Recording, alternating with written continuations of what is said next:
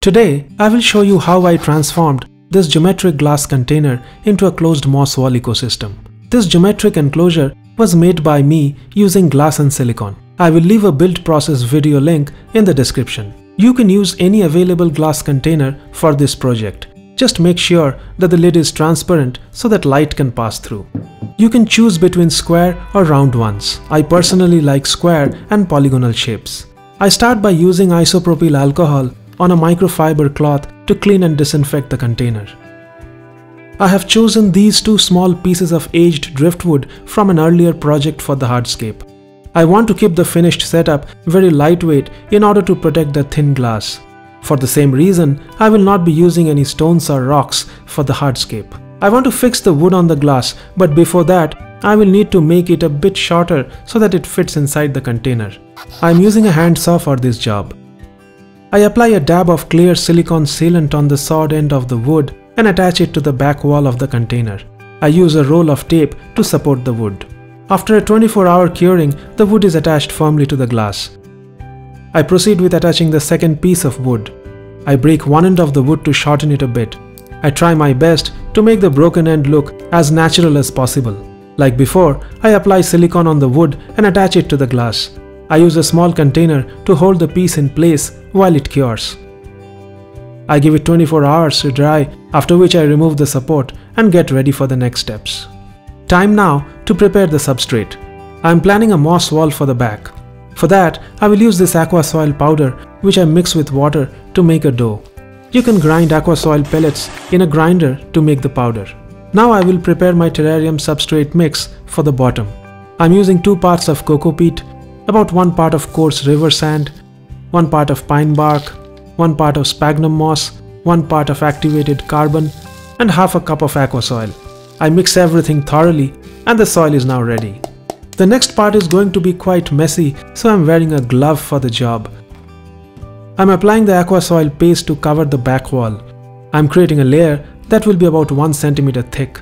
It can be even thinner if you plan to just have moss on it.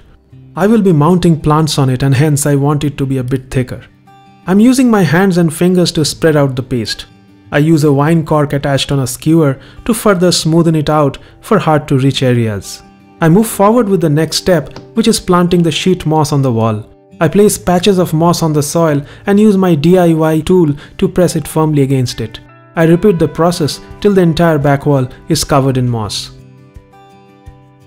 I give the moss wall a good misting and wipe up the glass. Now I will create a drainage layer or a false bottom inside the container. This will store any excess water, keeping the soil above it relatively dry and facilitate the water cycle in this closed ecosystem.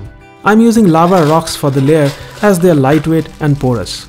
Beneficial bacteria will find housing in the pores of these rocks, which will help to keep the ecosystem bioactive. I am adding the substrate directly on top of the drainage layer. I typically use a mesh barrier between the false bottom and substrate, but with the smaller lava rock layer, it will just be fine. I am also skipping a separate charcoal layer as I have mixed it already with the substrate. I model the substrate with a brush and give it a misting. Now it is ready for planting. I start with a strawberry begonia, which interestingly is neither a strawberry nor a true begonia. More about this plant in the description. I place patches of moss to cover the soil around the plant. Next in line is this mini Bolbitis, which happens to be one of my favorite plants. I place it behind the begonia and add one more to balance the look.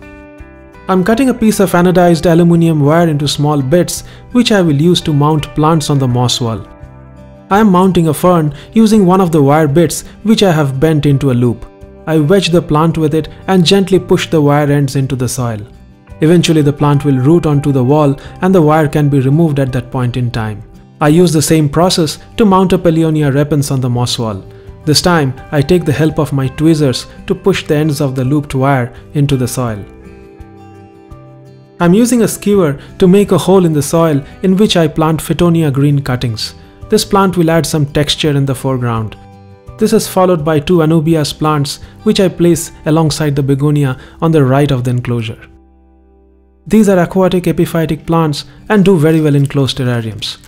I plant a mini Bolbitis behind it and proceed to add a few tinier ones on the moss wall along the driftwood. I'm adding cosmetic sand in the foreground to create some interest. I spread it out with a brush to cover the area evenly. I'm adding small lava rock pieces on the edge where the moss meets the sand to give it a natural look. Again, I use a brush to spread out the rocks in a way so that it looks like a scene from nature. I have a bit more planting to do to achieve the look I am aiming for. I plant a long cutting of Ficus Pumila on the wall and extend it to rest on the driftwood like a wild creeper. I plant cuttings of Pellionia Repens inside the foliage of the Fittonia plants. Cuttings of Selaginella are mounted on the wall to create more contrast. I also planted a small strawberry begonia on the moss wall. Finally, I placed a couple of very tiny cuttings of Peperomia prostrata in the foreground. This completes the planting for this scape. I will now drop in some springtails from my active culture. These are beneficial critters and will help with prevention and control of mold in a closed terrarium ecosystem. Now I will give it a thorough misting and wipe the glass one last time. Our closed moss wall ecosystem is finally complete and ready to sit on my shelf to do its own thing. If you like the video, do give it a thumbs up and see you in the next one. Thank you.